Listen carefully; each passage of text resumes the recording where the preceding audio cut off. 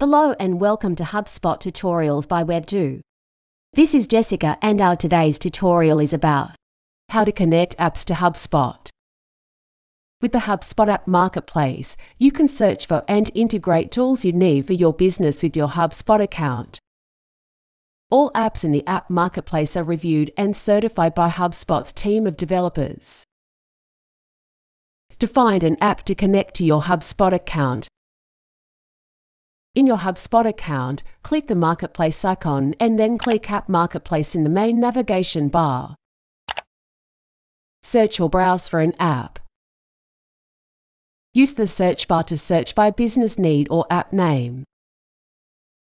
In the left sidebar menu, browse curated collections or filter your results by category, pricing, and more. Click the app to view more information about it.